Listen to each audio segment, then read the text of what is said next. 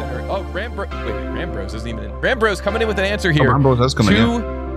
2358 grams. That is not correct. That is not correct. Wow, I was talking to you. I was looking at Ty, and I got to admit, I didn't even look over at RamBros. 2358 grams is not correct. Not correct. So we're going to let these guys keep working, try to figure out what they're missing, what they need to do.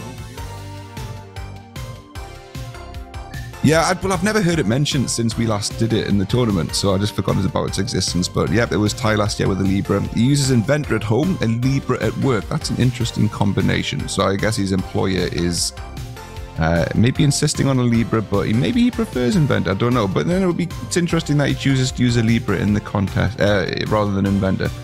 Yeah, so, it's pretty cool. We got a couple of people in the Too Tall Toby community, Ty and Ex Machina, who are really heavy ALIBRE users, and so it's great to see them. And both have contributed a lot of video content as well. You can see a lot of ALIBRE speed runs and leaderboard runs on the channel, so it's really cool to see. You know how it is when you get into one system and you really learn it. You know, it's like I said earlier, it's more about the wizard than the wand.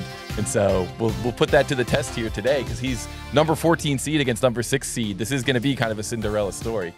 Yeah, I've just been corrected as well. It was the other way around. I said ALIBRE at work, Inventor at home. It's Inventor at work, ALIBRE at home. Work, yeah. Yep. All right, guys. Well, here we go. Let's see what ends up happening here in this match between RamBros from India using Fusion360 and Ty from Turkey and also from Australia using ALIBRE. Here we go. This CAD battle begins in 3, 2, 1, go. What is the mass of this part in XXXX grams? The tolerance on this one is plus or minus 2 grams. It's only a tier 3 part, so not a super complex part, but that doesn't mean it's easy necessarily. A tier 3 part here. Both of our runners are grabbing a screen capture. Everyone at home is grabbing a screen capture, and they are both jumping into their CAD systems. We see RamBros on the left running Fusion360. We see Ty on the right running ALIBRE. Let's see how they handle this challenge.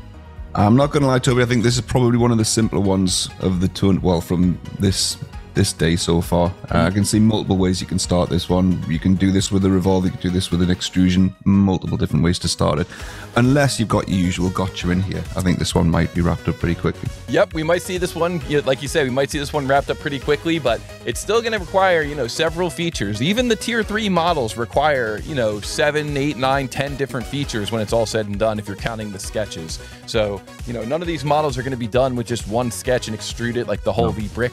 Everybody wishes they could get the Holy Brick in the competition, but it's not going to happen. These are going to be a little bit more complicated during the tournament. Yeah, both guys have started off using the same approach, which is what I would have done as well. I would have started off modeling that side profile and then worked from there. Yeah. That's about as much as we can say, really. Yeah, it's usually something where when we're in 3D CAD and we're deciding on the origin and we're deciding on that starting profile, it's kind of based on where a lot of the dimensions are shown in the drawing. That can help you figure out where the origin should be. Sometimes it's where how the part is going to be used functionally. That could help you figure out where the origin and where the first sketch should be. And I think it's really telling to see these two experts both starting with the same sketch on the same plane. Yeah. Yeah, I think this is maybe one of the parts where the origin's less important than the others. You've probably got one line of symmetry to work with here, and that's about it. So you still need to worry about the origin a little bit, but not as much as other parts. But yeah, I think if I was in this competition doing this, I think I'd know quite quickly what road I'm going to go down with this one. It looks like both these guys have got it. I've got it right, but it looks like RamBros is having an absolute nightmare with his sketch.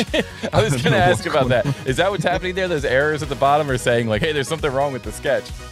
Yeah, I think he's having an absolute constraint nightmare with that, so he's going to have to try and sort that out. But of course, like, it's, you'll sort it out. Yep.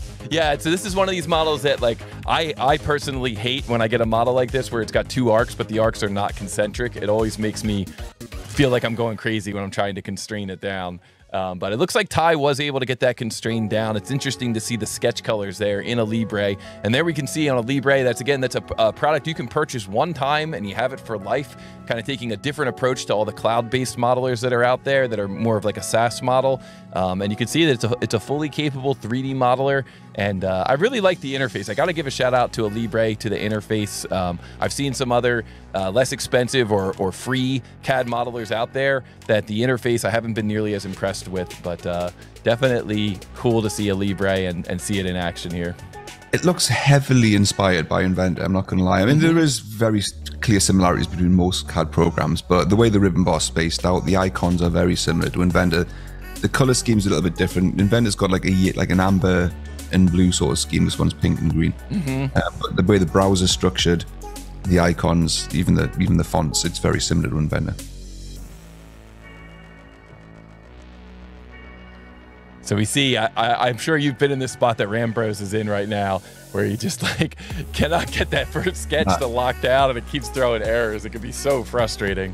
Yeah, I think what looked like in his first attempt is the old CAD tool where it like automatically spawns off a tangent arc from a line, and I think he ended up over constraining one of his arcs into tangent, which just completely goosed him. Yeah, it looked almost like he did a full restart there. Is that right? Yeah, he did. Yeah, he just deleted and started again. Full restart. So we'll see if that allows Ty to widen the gap enough to pull ahead here, but it's not over till it's over, and certainly we've seen quite a few Fusion 360 users go from seeming to only be on the first feature to all of a sudden having a completed model.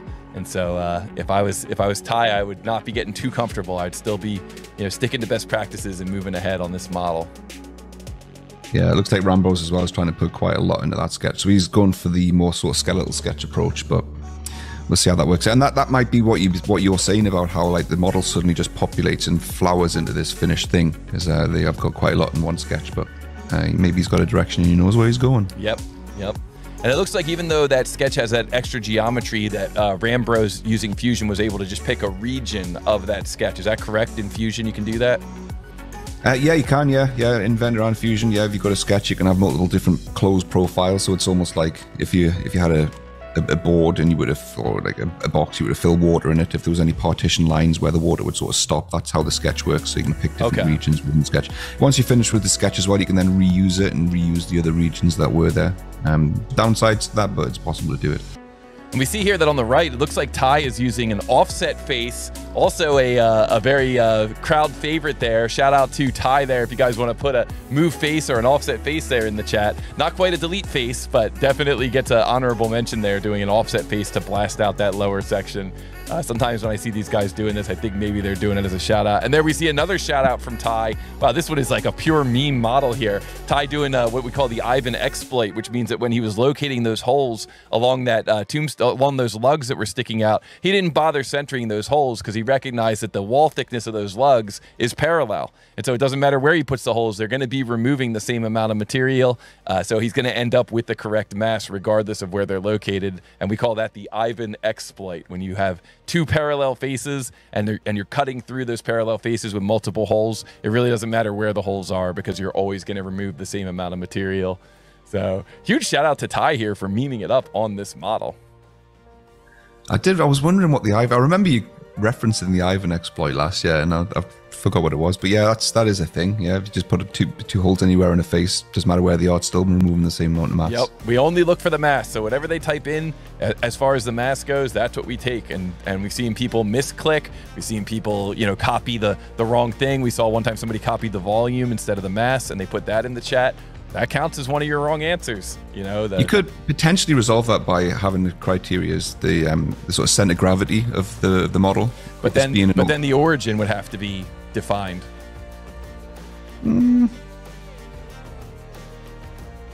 Would it?